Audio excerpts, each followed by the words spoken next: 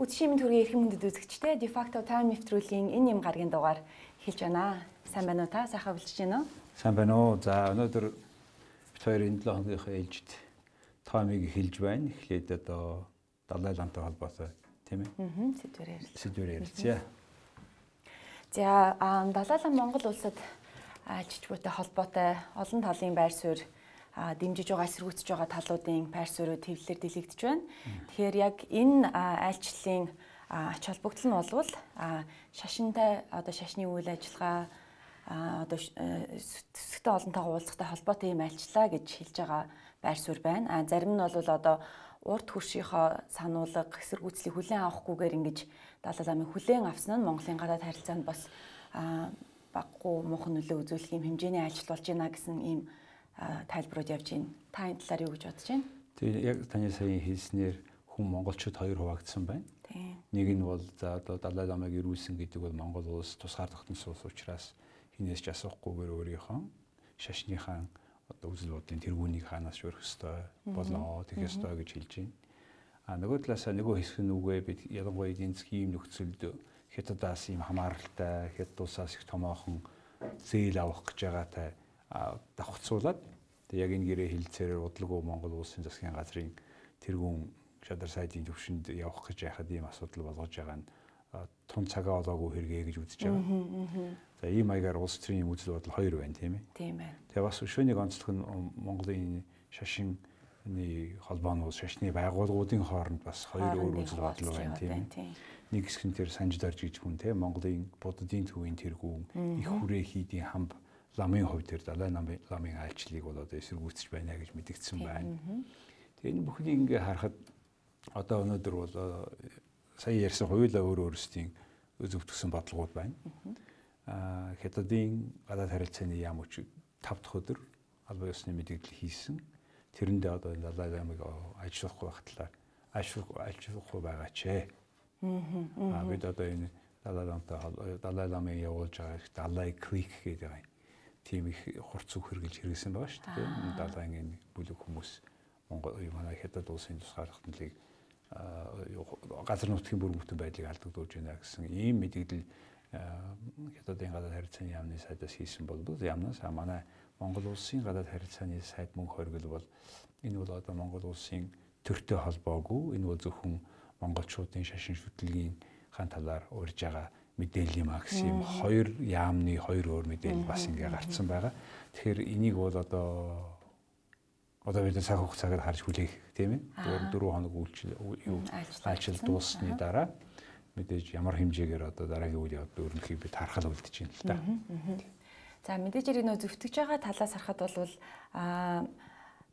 бол богдыг тодруулахын үйл ажиллагааг бол Далай лам ирснээрээ гүйцэтгэнэ гэсэн юм бас юу явагдаж байна л да. Тэгэхээр ард түмний хувьд бол мэдээж эрийг нь маш чухал ач холбогдолтой одоо үйл ажиллагаа айлчлал болж таарах гэдэг байна. Тэр шарын шашны 3 урсгал гэж байна тий. Тэр нь тэргүүлэгчд нэгийг одоо богд нөгөөх нь ванчин богд гэж Далай лам гэж хуваадаг.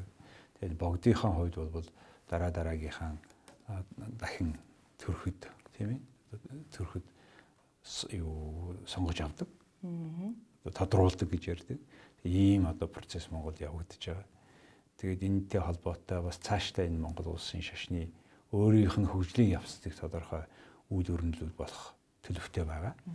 Энийг бол одоо яг энэ нарийн шашны мэргэжлийн хүн биш болохоор сайн мэдэхгүй байна. Ер нь бол факт юу болж байгааг одоо харахад бол хөндлөнгийнүүдээс ийм үйл явдлууд Монголд болж байна. За зарим нэгэн байр сууриас мэдчихэж байгаа мэдээлэлээр бол яг энэ айлчлал яг бидний Монгол орны хувьд урд хөршөөсөө буюу бүгд найрамдахад ард улсаас авахар ярилцаж байгаа зээлжлийг одоо яг хүсэх энэ хугацаанд энэ айлчлал болсон нь одоо яг энэ эдийн засгийн одоо томоохон нөлөө бүхий зээл бас муугаар сөргөөр нөлөөлөх ийм нөхцөл байдал үүсэх магадaltaй гэсэн тийм яриа ярьж байна л да. Тэгэхээр дараагийн сэдв рүүгээ оръё. Сүүлийн хэдэн сарын турш ер нь бол эдийн засгийн талаар ямархуу буурууллаа байгаа талаар янз янзын мэдээлэлүүд явж байна. За саяхан хамгийн сүүлийн мэдээлэл гэвэл Moody's агентлагаас Монгол улсын зээлжих эрхийг бууруулсан байна. Тэгэхээр энэ үүсэт байгаа нөхцөл байдалтай маань ямар холбоотой вэ? Ямар ач холбогдолтой вэ? Зээлжих одоо B3-аас доошо буугаад CAA-1 гэсэн англи руу орсон байна. Ер нь улс орны одоо ялангуяа тэр бонд гаргаж байгаа төр засгийн газруудын тэр бондыг авах, зарах, одоо зөвлөгөө өгдөг, тэрийг үнэлдэг ийм эрен бэлдэг ийм хоёр том компани байдаг. Standard and Poor's and Moody's гэдэг. Хоёулаа манай зээлийн зээлэх чадварт үнэлгээ өгдөг. Moody's болохоор энэ 5 дахь өдөр ийм гинтийн мэдээлэл хийсэн. Гэхдээ энийгээ бол таны хэлснээр сая тэр P буюу тэр ер нь хөрөнгө оруулалт хийх зөвлөгөөтэй Prime 1, Prime 2, Prime 3 гэсэн ангиллаар зөвлөгөө өгөө дараа нь сүүлд нь одоо хөрөнгө оруулах хийх аргагүй гэсэн ийм ангил хийдэг л дээ. За. Монгол улсын засгийн газрын хувьд бол энэ тэр BAA гэсэн ангиллаас одоо CAA 1 гэсэн ангил руу орж ин цаашаа одоо CAA гэдэг. Нэг 2 3 ангил давж иж тэр бүр хамгийн сүүлд одоо зээлжүүлэх боломж байхгүй гэсэн англи руу ордог л доо. Гэхдээ юу Moody's-ийн англи дотор тэг шалтгаанаа хэлсэн байгаа. Яагаад одоо энэ Монголын энэ зээлжих зэрэглэлийг бууруулчих вэ гэж. Шалтгаан нь юу байсан? Яагаад гэвэл юуны өмнө нэгдүгээр одоо эх 2 жилийн дотор Монгол улс гадаадынхаа энэ өр зээлийг яг цагт нь төлж барихад бол тийм ихтгэл үнэмшил арай бага болж байна гэж хэлсэн. Нэгдүгээр. Хоёрдугаар Монгол улсын төсвийнх нь алдагдал бол энэ оны эцсээр ихэд дотоодын нийт бүтээгдэхүүний 19.5%-тай Болд тэнцэж өргөжих магадлалтай боллоо гэж хэлж байна. Тэгэхээр энэний цаана энэ шууд бус төлбөрөө цагт нь хийх тодорхой биш байдал нь нэмэгдэж байна гэж uncertainty is widening гэж. Тэгэд эдгээр чинь хөрөнгө оруулагчдыг нөлөөлдөг л дөө. Бидний тодорхой хөрөнгө оруулалтыг бол эднэрийн тим ангиллын тим төвшөнд байдаг. Дараагийн хөрөнгө оруулалтаа хийн. Тэгэхгүй бол хийхгүй ч гэдэг юм уу. Ийм тохиролцоонууд хийдэг. Тийм учраас Moody's дээр одоо бидний гаргаж байгаа бол биднийг ингэж дүгнэж байгаа нь бол Монгол улсын гадаадын хөрөнгө оруулалт шууд ороход бол нөлөөлөхөөр ийм дүгнэлтүүд байгаамаа. За мөн энэ дээр бас онцгой хэлсэн зүйл бол юу Монгол улсын төгрөгийн ханшны тиймээс суларч байгаатай онцгой холбогдуулж шүү дээ. Бид нар одоо саяхан ямар нөхцөлд энэ Moody's-ийн зэрэглэлийг нь дээшлэх вэ гэсэн заалт байгаа юм бас. За. Тэр дотор ийм заалт байгаа. Хэрвээ Монгол улсын энэ одоо төлбөрийн чадвар нэмэгдээ ялангуяа нөгөө дотоод нөгөө олон улсын резерв нөөц нь нэмэгдэх юм бол гэсэн заалт байна. Гэтэл Монгол улсын нөөц нөөцөө бид нар бол хасаад байгаа. Саяхан тэр төгрөгийн долларын ханшийг бууруулахын тулд 72 сая доллар нөөцөөсөө аваад ээлжид бус тий. Тэгэхээр энэтэй холбогдуулаад арга түмний дотор энэ яагаад гин тийм богийн хугацаанд энэ юу Монгол төгрөг өсөв? Аржааны банкуд нийлж байгаа төсөсөн үгүй юу? Аржааны банкуудын өнөөдөр одоо Монгол улсын нийт аржааны банкуудын зээлийн багцыг аваад үзэх юм бол нэг 9 орчим нь болохоор төгрөгөөр 2.7 орчим нь доллараар байгаа. Тэгээ энэ нодныгийнхаа хагас жилийнхтэй харьцуулахад өссөн байгаа юм л да доллараар байгаа зээлүүд нь. Тэгээ доллар төгрөг хоёрын харилцаа ийм болоод ирэхээр доллараар зээл авсан бүх компаниуд илүү сандарч одоо саяхан өнгөрсөн 7 хоног жишээлбэл тийм тодорхой энэ эрсдлийг хамтарч хуваалцах ёстой гэсэн хөдөлгөөн энэ төр бий болж байна л зээл авсан компаниуд. Тэгээд ерөнхийдөө бол бас тэр компаниудыг нэг талаас ойлгох боломжтой. Гэхдээ нөгөө талаас банкуд гэрээгээ хийхдээ хоёулаа эрсдлээ хуваана гэж хизээ шийдгүү. Тэгээ ийм байдалд орцсон байна да эдийн засаг бол. Тэгээ өөр нэг юм энэ Moody's-ийн эрен бууруулсан өөр нэг шалтгаан бол үндсэндээ арилжааны банкуудын зээл өгж байгаа хэмжээ бол байхгүй байна, бага байна, өсөхгүй байна.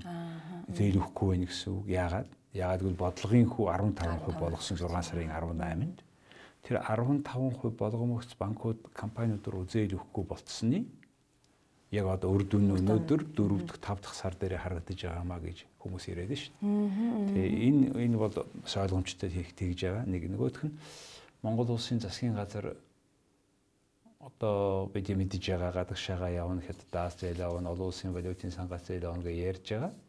Тэгээ энэ ярих хоорондоо бол дотоодынхон энэ цалин хөлс төрийн ажилчдын төрийн хийх ёстой энэ зарим төлбөрийг хийхийн тулд дандаа дотоодын зах зээл дээр Монгол банкаар дамжуулаад Монголын арилжааны банкудаас маш их мөнгө зээлж байгаа. Тэр нь одоо За нэг 4 сараас хагас жилээр бүтэн жилээр засгийн газрын бондыг гаргаад бас 16.9% хүүтэй өгж байгаа нь бол арижааны банкуудын зээлийн хүүгээс өндөр байгаа.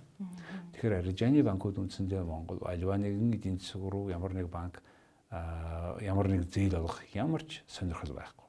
Зөвхөн төрийн тэр одоо нэг орон сууцны нөгөө нэг 8%-ийн зээлээс 7-8 сард өргөдөл гаргасан хүмүүстээс заримд нь өгсөн байна гэж хэлж байгаа. Иймэрхүү ийм төр оролцсон ийм л зээлүүд хийгднөхөөс арижааны банкуд өөрсдөө одоо эдийн засгийн ийм нөхцөл хүн зээл өгөх боломж байхгүй болчихлоо гэж хэлж байгаа.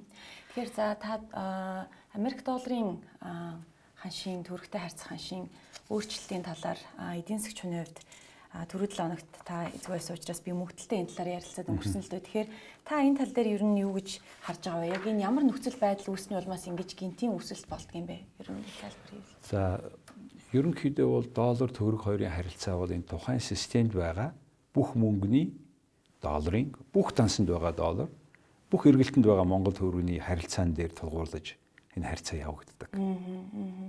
Гэтэл гинт энэ огцон долларч үнэтэй болж байгаа гол шалтгаан бол ерөнхийдөө их тодорхой. Нэг 2-3 сарын өмнө хийсэн том төлбөрүүд тэр Эрдэнэт руу 400 сая доллар гарсан байх Монголоор дамжуулаад гадагшаага гарч авж байгаа юмаа бид ингээд өгөөл аваал байгаа.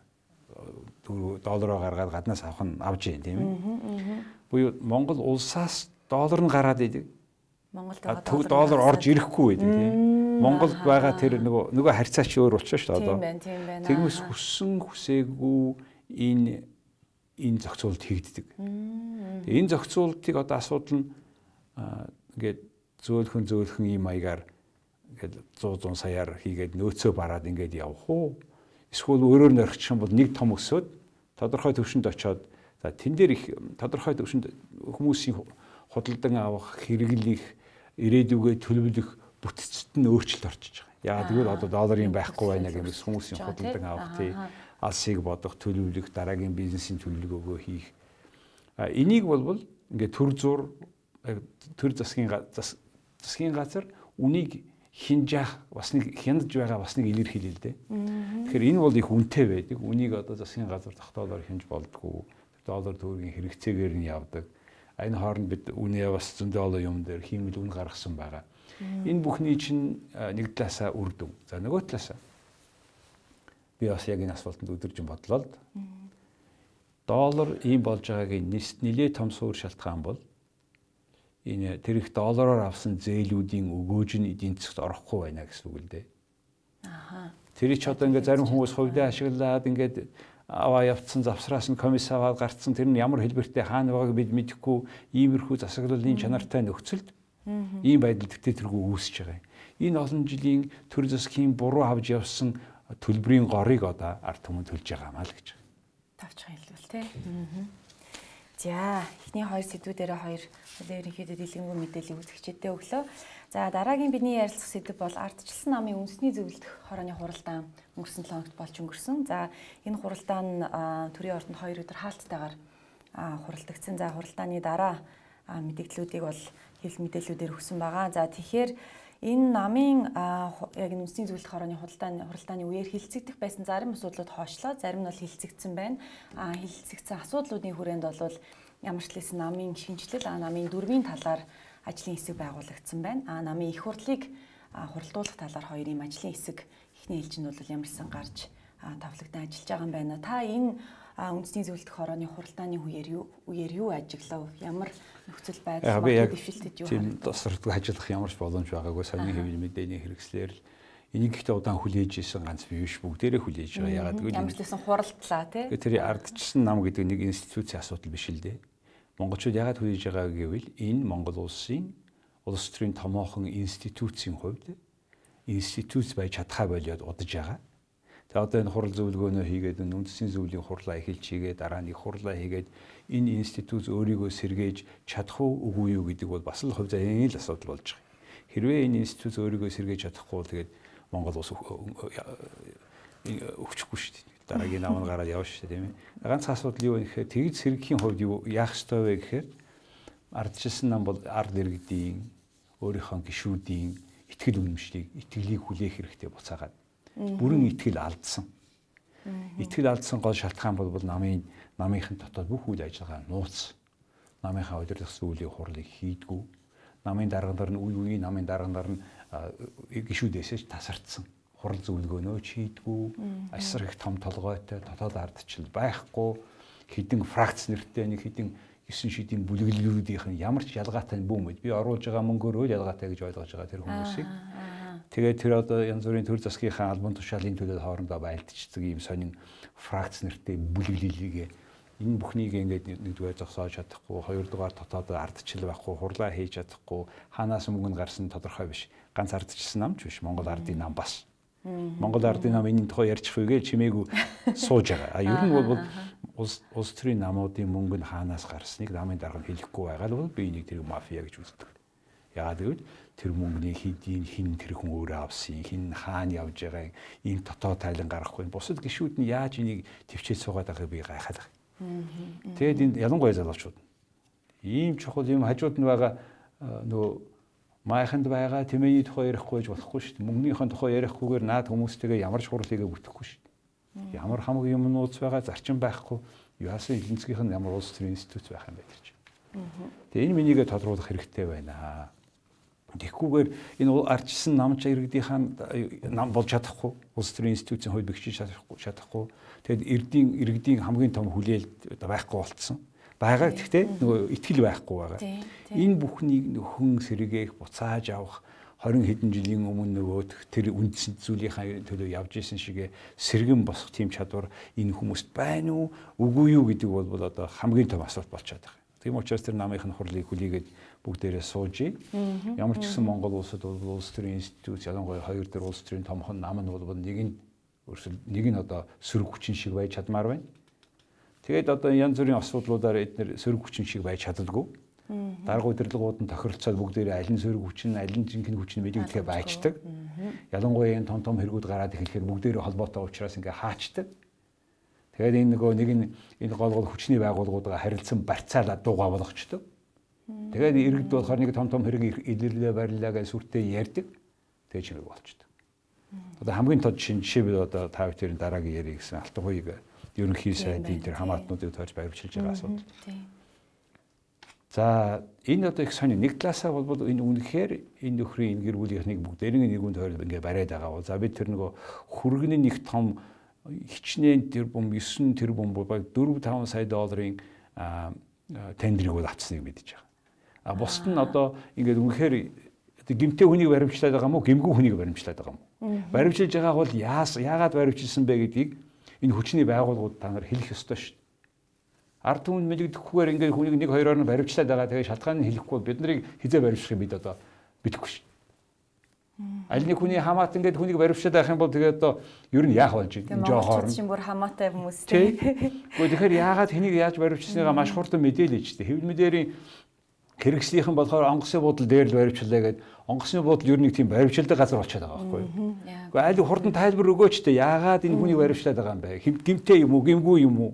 Гимгүй хүнийг баримтчилсан бол 3 хоногт баримтлах ёстой ш. Гэх мэтээр энэ ард иргэдийнхэн дотор айдас хүйц битгий хуримтлуулаад байгаа ч гэж хүчний байгууллагуудад Монгол улсын төр засгаа шаардж байна. Монгол улсын ерөнхийлөгч энэ бүхнийгээ дугуйргаачтэй та. Ингээ бид нар ингээд айгаад хэнийх нь хамаатны төлөө баримтлахыг мэдэхгүй ш. Тэр Монгол улсын олон улсын гэрээ байгаа нэг дор сүхний эрхийн түгээмэл тунхаглал тий. Тэгээд Монгол улсын үндсэн хуулиндаа хүн ямарваа нэгэн байдлаар зогсоогдсон бол баримтлагдсан бол юуны төлөө гэдэг эхний ээлжид өөрөө мэдэх ёстой. Хоёр дахь ээлжинд одоо өмгөөлөл авах, өөрийгөө өмгөөлөх нь өмгөөлөгч хүслэг авах ч юм уу. Тэр бүх эрхүүд нээлттэй байх ёстой гэдэг. Яг энэ ерөнхий сайдаас алтан хуйгийн талаас байр суурьных нь мэдээлэл болвол ерөөсөө энэ тийм баримтлагдж байгаа хүмүүсийн хоригдож байгаа хүмүүсийн юугаар ямар үнслэлээр гэдэг нь ерөөсөө ил тод биш. Тий, харин тэрийг хэлж байгаа тийм. Хэдэн өдрийн турш тэгээ өмгөөлөгч нь уулзуулахгүй нэгсэн нэг байр суурь ямарсан яваад байгаа байхгүй юу? Тий, ер нь бол одоо нэгдүгээрт энэ нөхдүүдийг ингээ баримтчлаад өмхөө болохоо байсан бол тэр ямар шалтгааныг хэлмээр байна, мэдмээр байна. Гимгүү хүнийг ингээ бариад байгаа бол бид айж байна. Ер нь ямар ч Монгол улсын иргэн хэмж байсан гимт хэрэгтэй гэдэг нь батлагдах хүртэл гимт хэрэгтэй юм биш. Тэр хүн чинь бүх төрлийн ирэх байх ёстой. Түүний дотор өөрөө хамгийн анхны байцаалтаас ахуулаад өөрийн өмгөөлөгчтэйгээ очих ёстой ш. Тэгээд л одоо тийм тэрийн зөрчөөд ингэж байгаад байгаа юм бол одоо яг л буцаад нөгөө 90 оны чинь нөгөө айц хүйсч гараад ирлээ ш. Тэгээд энэ тухай одоо энэ дуурахгүй юм аа. Нөгөө 90 онд өлсөдөөс нөхдүүд хаана байна вэ тамниж одоо. Ийм юм болчиход байгаа юм да. За ямар ч лсэн ардчилсан намын үндэслэл зөвлөлдөх орооны хуралдаан дээр бол алтан уяга байгаагүй. За баяр цогтгой байгаагүй, сайхан бэлэг, ерхий садсан сайхан бэлэг болон улсын хурлын дараахсан их бол байлцсангүй гэсэн тийм мэдээлүүд явж исэн. Тэгээд энэ хуралдааны үеэр байлцаагүй хүмүүсийн талаар мөн тэр дунд алтан уягийн талаар ийм мэдээлэл яг энэ хуралдааны талаар нэлээд дэлгэрэнгүй явлаа л да. Тэгэхээр уялдаа холбоо байгаа мó эсвэл бол одоо яг өөрийнх нь хийсэн үү ерөнхийлөгчд нэр дэвших талаарх мэдээлэлтэй холбоотой ийм асуудал үүсээд байна уу? Бас одоо маш ийм тэр институцийн хувьд юу яагаад байна л да эргэлзээ явагдаад. Ардчилсан нам институцийн хувьд ямар суларсан, дампуурсан гэдгийг харуулж байна л да. Нөгөө гол төр засгийг эрх мэдэлд байсан. Ардчилсан намын дарга, ардчилсан намын өмнөөс Монгол улсын гол шийдвэрийг гаргаж исэн хүмүүс нь өөрсдөө улс төрийн тэр намынхаа хуралд ирэхгүй байна гэдэг бол энэ юу н улс төрийн нам үнүү биш үү гэдэгт эргэлзээ бий болгочлоо гэдгийг одоо тэмдэглэж хэлэх хэрэгтэй. Тэгээ энэ нэг юм намч биш шүүч биш нэг хурлаач хийдгүү дарагчгүй зэрэгчгүй хайцсан мэддэгдэггүй нэг институт ингээд энэ орон цаг одоохондоо бөглөчөөд ингээд хүмүүсийг ингээд хайрын цагийг алдуулаад өөрсдөө ч унтаж амархгүй тийм л болтой юм байлээ.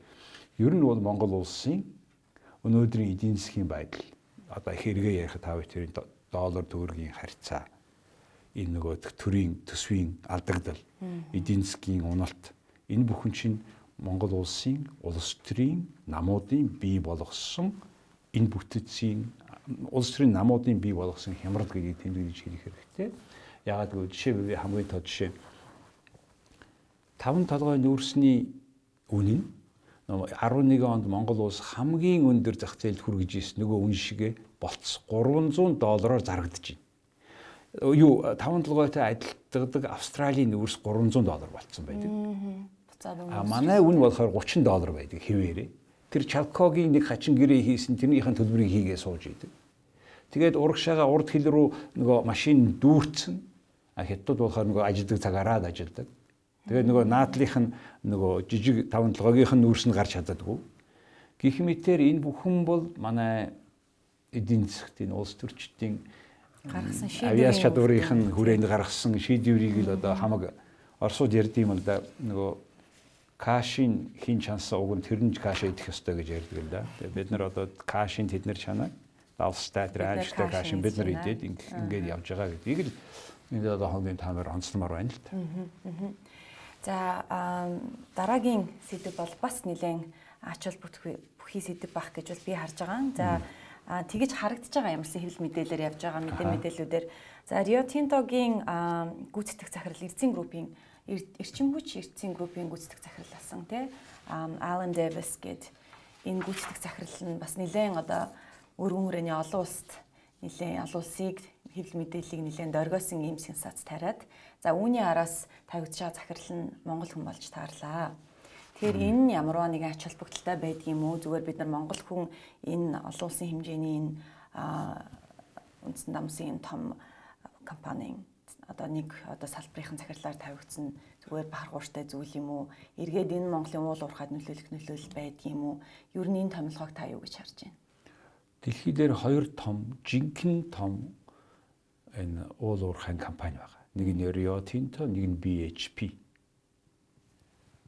Энэ хоёр компани бол нөгөө нэг эзэнгүй олон хувьцаа эзэмшигчид байдаг учраас харьцангуй маш нээлттэй компани. Янз бүрийн нээлттэй бас янз бүрийн болсон олон арга хэмжээ уул уурхайн салбарт junior компаниуд гэж байдаг. Хувь хүмүүс орж ирээд тодорхой орд газарт нэмэгдэл геологи ажил хийгээд нөөцийг нэмэгдүүлээд их өндөр үнэтэйгээр зардаг. Тэр junior компанийн үеэр янз бүрийн хахуул авилгалтай тохиолдол маш их байдаг. Түүнээс энэ компаниуд өөрсдөө орсон хойно ийм хийх юм бол энэ хүмүүс бүгдээрээ нэгдүгээр захирлаасаа ихтэй бүх хүмүүс нь хөлсний ажиллаж байна. Тийм учраас энэ хүмүүс тийм хууль бос юм хийх үндэслэл бага нэг талаасаа. Нөгөө талаасаа энэ дэлхийн хоёр том уул уурхайн компани хамгийн топ буюу яг орой дээр нь байгаа хэдхэн хүн байгаа шүү. Жишээ энэ эдний дээр бол 9 хүн байна. 9 хүн руу нэг авиастик залуу Аз залуу орсон байна л да. Тэр нь монгол хүн байна. За тэр нь бол монгол хүн гэхээр дээшээ очсон биш байхгүй тэр чинь. Тэр чинь өөрөө хувь хүнийхээ авиас чадвар тэр JP Morgan-д ажиллаж исэн. Тийм ээ. Хөрөнгөний буцаж ирээд тэр олон хүмүүс ирж яг JP Morgan Vice President байсан хүн ирээд Монголд ажиллаад хөрөнгөний биржийн захирал болоод тэгээд тэд нар тодорхой авиас чадварыг уралдуулж үнэлээд авлаа шүү. Тэгээ очисон газараа бол зөндөө хамжилт гаргасан байна. Тэгээд Далайд гарцгүй Монгол орны нэг иргэн за сайн боловсрол авсан байна. Тэгээд дэлхийн хамгийн том уул уурхайн компани Далайн тээврийн асуудлыг хамгийн өгөөчтэй болгоцсон байгаа байхгүй.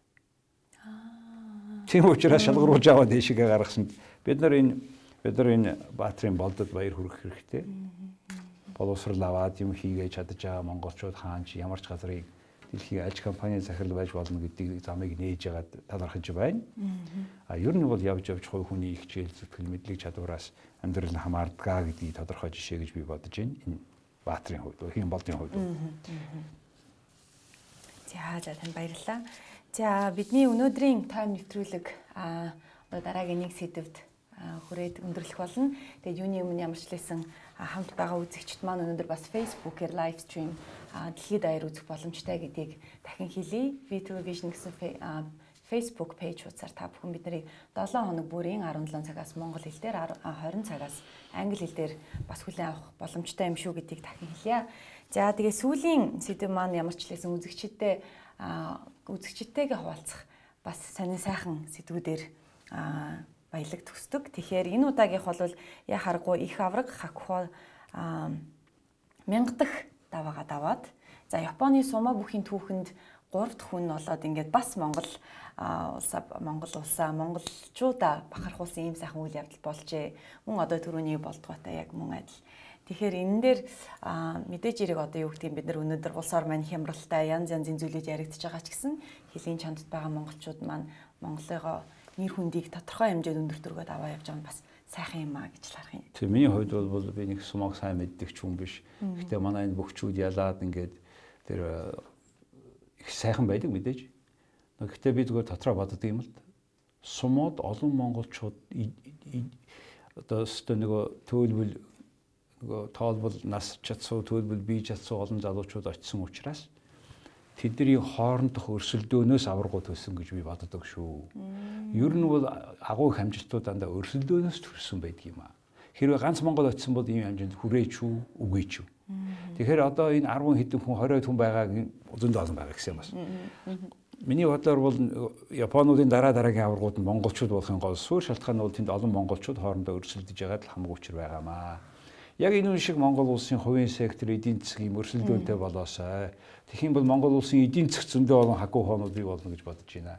Явж сумууд хакухо асуушуруу гэдэг аваргууд төрж болоод байгаа юм чинь яг энэ логикоор Монголд өөрсдийн дэлхийд гарсан том компаниуд гарах боломжтой гэж бодож байна. Тэгээд ийм сайхан ерөөлтөөр өнөөдрийнхээ таймыг дуусгая.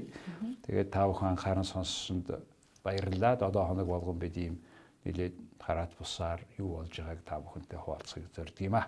Их баярлалаа. Үзэгчтэй хамт байсан баярлалаа. 7 хоногийн ажилд нь амжилт хүсье. Сайхан амраарай үзэгчтэй. Баярлалаа.